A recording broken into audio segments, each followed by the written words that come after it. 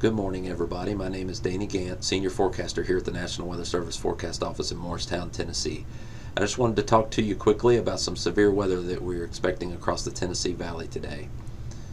Area-wide, we are expecting a severe weather event. We could see damaging straight-line winds across pretty much the entire region. However, the highest threat area for destructive winds, so 75 miles per hour plus, that looks to be generally along and west of I-75.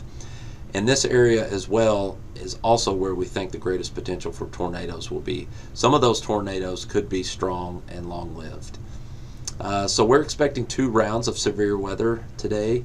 The first round will be along the warm front as it moves north this afternoon, generally from 4 p.m. to around 11 p.m.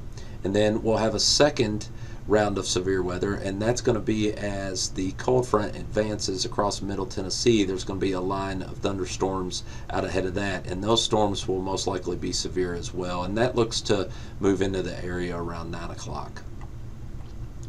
So the timing of the first wave of storms this afternoon looks like the Southern Valley around 4 to 7 Eastern, Central Valley 5 to 9 Eastern, and the Northern Valley and Southwest Virginia 8 to 11 Eastern.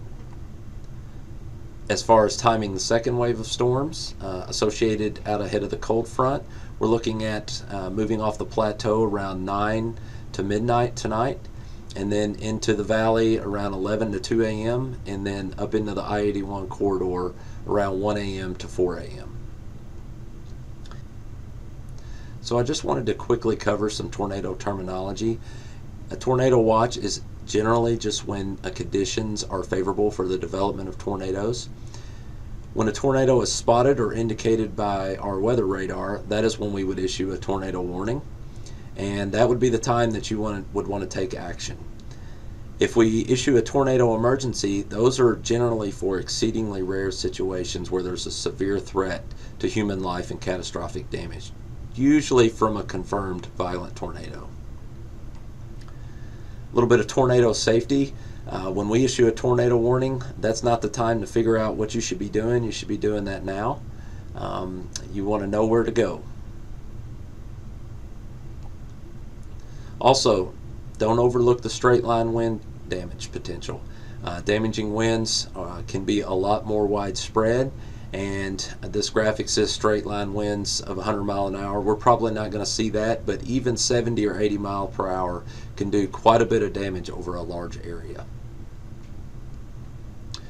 One other thing that I wanted to quickly cover is with these multiple rounds of showers and thunderstorms through the day today, we're going to start seeing some ponding of water and maybe even some flash flooding. So we've issued a flash flood watch that is in effect for today and goes through tonight into Friday morning for generally I-40 and south.